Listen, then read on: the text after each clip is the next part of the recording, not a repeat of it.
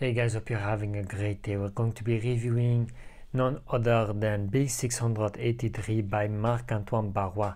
I also got Ganymede, which I already reviewed, and B683's Extrait de Parfum, which I will be reviewing very soon, guys.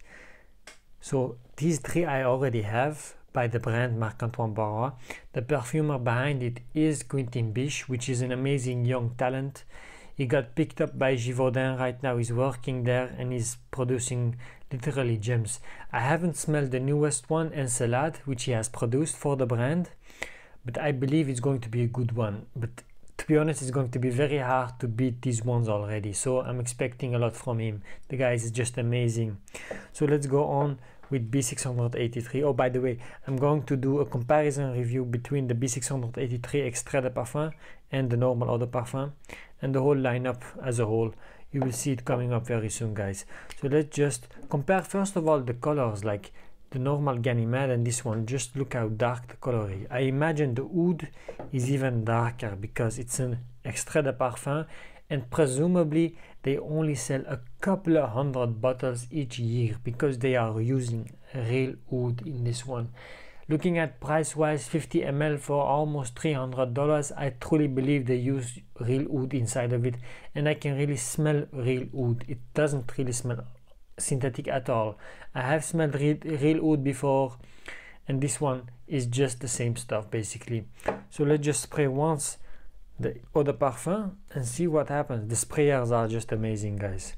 It's like a fresh shower immediately. It's leathery. You're getting a lot of saffron, which I really adore. The saffron note, like it's these Arabian spices from the Middle East as a whole. I just love it. A lot of nutmeg, saffron, and woody aspects like cedar wood. It's a nice leather accent as a whole. You're getting this nice fresh leather scent. In the background you will be getting some patchouli and some oak moss, but I'm getting some cedar wood and some sandalwood in the background. It has a very fresh aspect, guys. This one is just, how could I describe this one the best? It's very hard to describe a scent like this one, just like Ganymede, because Ganymede smells like some kind of ozonic spaceship, something that came from Mars with Elon Musk. Like Elon Musk came with this one. It's a scent you should be wearing, this one. Although it's an amazing scent, can be worn by a lot of guys. This one is fresher. I can't really put it because it's so hard to describe these scents. They are very hard to describe. A lot of black pepper, saffron, nutmeg. It's overly dominating. The leather is very prominent. Let me put it this way. These scents are very leathery, and you will be getting oud. You are also getting oud in this one, but in the Extrait de Parfum you are getting way more oud. This is just a blast of oud, and Extrait de Parfum is just, it's on another level. Although this one is also amazing, guys. Very leathery. It's a unisex scent, I believe. I believe some women can wear this one, but not all of them can pull this one off, depending on your skin, depending how you dress yourself, because it's a really clean leather with some fresh touches. As a lady you can wear this, as a man you can wear this, but it's more to the manly side. I would advise you to wear this one only during, like, when you are going out. I don't believe truly this is not an office scent, because it comes off a bit more like very leathery and very strong, very dominating, whereas at the office you want a bit more of a likable scent for a general public. This one is more, this one is a true niche, let me put it that way. It's spicy, it's peppery, smells sophisticated. It smells like it has matured for 20 years in some kind of cave, and Quentin Biche went and he found all the ingredients, put them all together and got this one. This bottle, this reminds me of some kind of a nice cognac or whiskey bottle. The color itself just screams cognac.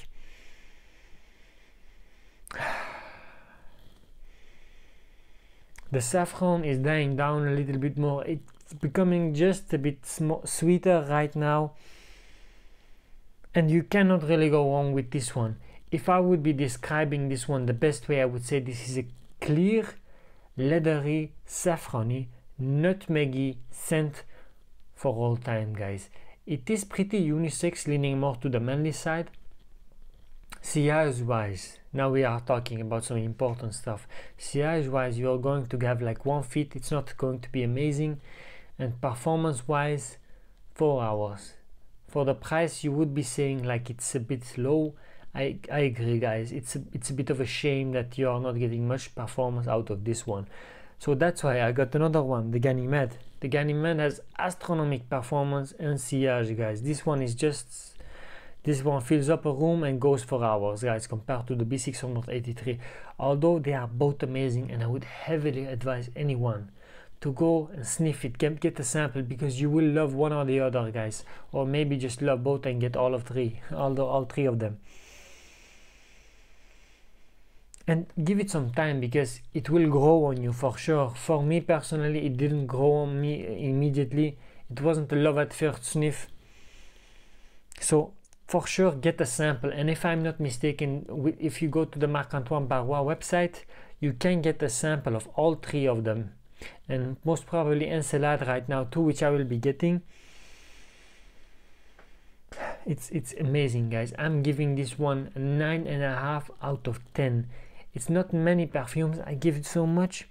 Definitely for a niche scent like this one, it does the job very well, guys. It screams like a smooth gentleman wearing this one. Like, it can be worn like a smooth gentleman, but also like a biker guy wearing this with a cool jacket going out. It has some iron aspect, like it's like I'm smelling a bit of iron, but it's not really iron. A bit chemical too. It's creamy. It's not screeching in your face. It's nice and round with the leather notes, but it also has like these chemical aspects to it.